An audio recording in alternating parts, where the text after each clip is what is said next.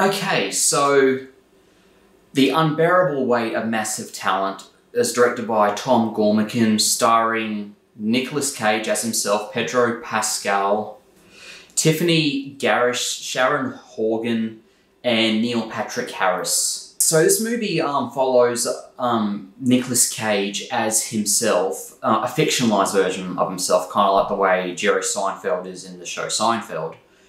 And he is basically kind of on a career high, but at the same time he feels like he wants to quit. He's also going through like this midlife crisis. But he is contacted to go to, I think it's Croatia, I think. Not Italy, but it looks like Italy. And he meets a character played by Pedro Pascal, who's a massive fan of Nicolas Cage and wants to like show a script to him. And Nicolas Cage reads the script and really likes it, and they kind of develop this sort of friendship, and they try and kind of find the inspiration to make a movie together. Now, a lot of crazy stuff happens in this movie. I mean, overall, it's basically just like an entire piss take of all the previous tropes of Nicolas Cage, and it's like his mannerisms, the way he acts, just how over the top and ridiculous he loves to be. And the great thing about this movie is that the movie gives Nick Cage the freedom just to be himself and just like let loose and, you know, be very free and easy, kind of just let loose for like his acting style. I haven't seen that many Nicolas Cage movies. I have seen National Treasure movies and Knowing, which was a while back, but I've never seen movies like Face Off or his earlier work or The Wicker Man.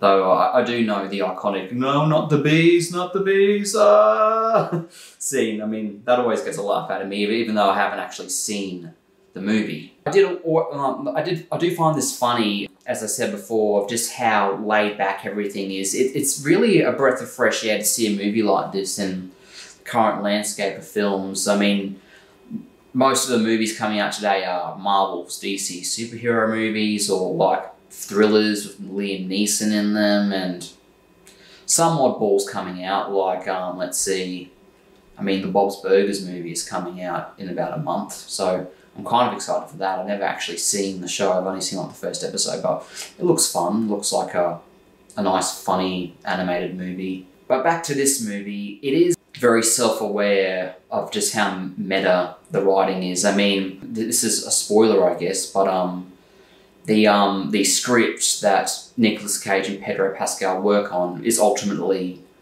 the script for this actual movie that exists, and it's very meta, but it's kind of in like a good way, not like the way The Matrix Resurrections was, which felt like it was kind of a bit too meta for its own boots. It felt like it was a bit too extravagant for what it was trying to be, and it kind of fell a bit flat. Well, in this movie, it really works, and it's also really funny.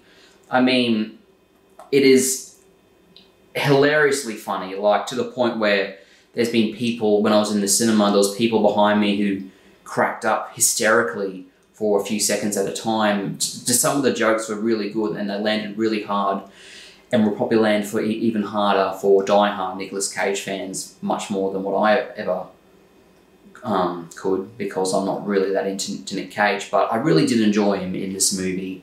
It's also very well shot. The location of Croatia, it's very exquisitely shot, it's very well directed, a lot of very clear, open shots, no shaky cam. It's very very direct and very practical, and just like simply showing the shot. It's very cleanly edited. There's a bit of action in it too. There's not much action, but the action is there, and it is presented very well and is very enjoyable to watch. Overall, it's basically, this movie, in a word, is basically a romp. It is the definition of a comedy romp with Nicolas Cage and Pedro Pascal, which I haven't really seen a movie done in this style or kind of comedy style since like Thor Ragnarok, which kind of felt similar in its comedy tone, how it wasn't taking itself too seriously. You were just sat down and you just leave your brain at the door and just enjoy the fun. I mean, even Thor Ragnarok was a pretty big departure from the rest of the MCU films when you really think about it. it was really wacky, and this movie was really wacky too in its own way. I highly recommend that you go see this movie, even if you're a fan of Nicolas Cage or not. It was very enjoyable, very big breath of fresh air, smartly written, very funny. It wasn't perfect, but it was kind of a very original movie that we needed, just a self-aware piss taker. It did feel like Nicolas Cage's ego was being stroked a bit too many times in this movie, like showing them he's a big, successful actor and he has loads of money and heaps of fans, but I mean, that's just the tone of the movie. I'm not sure if he's like that in real life. I'm pretty sure he's pretty laid back, but so obviously had a really fun time making this movie, and everyone on board had a fun time making this movie.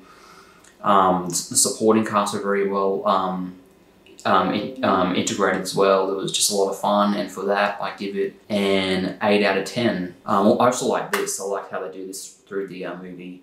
Kind of felt like it was like kung fu karate, but it's just one of the niches of this film that kind of works. So yeah, that's my opinion and review of the Unbearable Weight of Massive Talent. It is a really fun movie. I definitely recommend this one, and as always, take care.